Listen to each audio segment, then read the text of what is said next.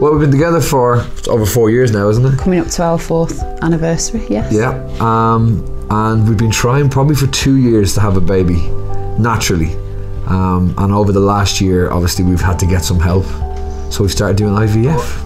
I don't think it was a difficult decision to do IVF because, you know, I'm 40 and Danny's 38. So I think maybe if we were in our early 30s, we probably would have just kept trying for maybe 4 or 5 years.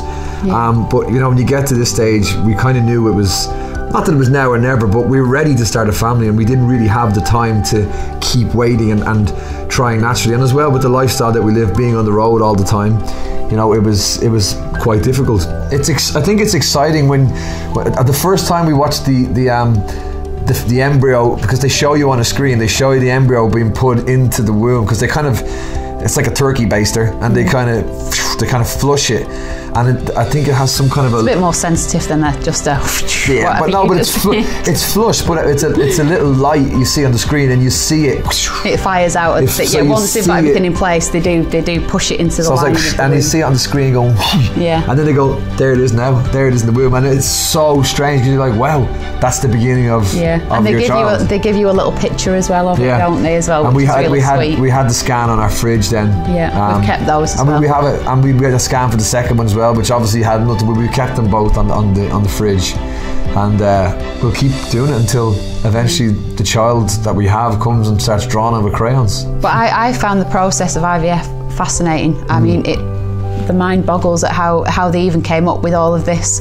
You know, who discovered that they could do that? And it was discovered. It was the first ever IVF treatment was in Oldham. Oh yeah, it was. Oldham Hospital. Yeah. But it's such.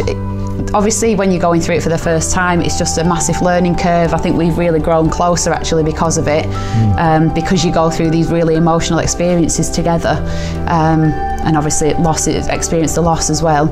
But it's just it's incredible when you see how it all works, and they're showing you that, you know, the lining of your womb now is thick enough. We can do the transfer, and there's a certain amount of time that the frozen ones have got to come out and thaw, and then at that precise moment, then they have to be put into the womb. It's just every step is so detailed, and it's an emotional roller coaster really, because I think it's probably worse if you know what to expect. I mean, we've just been taking it a step at a time, so we've been learning as we've been going along. But once you know how it works, it's fascinating, and it's real highs and lows. But I don't think it would ever put me off, even knowing now what you kind of go through in IVF. It would never put me off doing it. It's an experience. It's fascinating, but it is also, it's so magical, even though it has its real low points.